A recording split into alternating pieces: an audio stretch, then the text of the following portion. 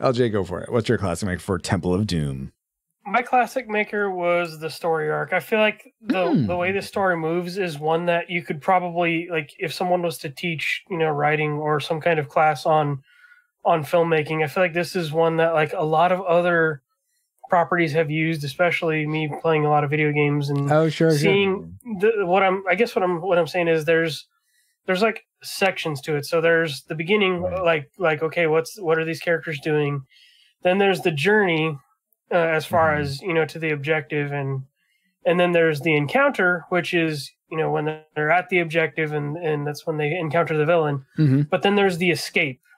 Yeah. And so from the encounter to the escape is, like, I feel like almost the second half of the movie. And I love that arc because I've seen so many other proproperties. Wait, no, the arcs in the first in Raiders. And they didn't have the escape in Raiders. That's a good one.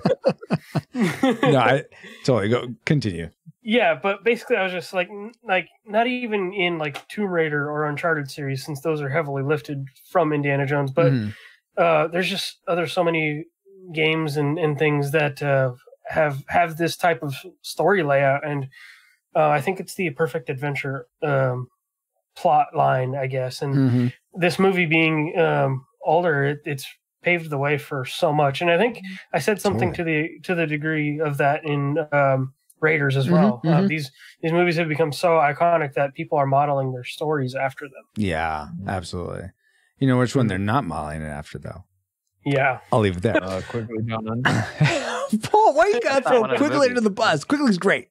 Jeez Louise. Oh my gosh, Paul. I was trying to think of Tom Selleck.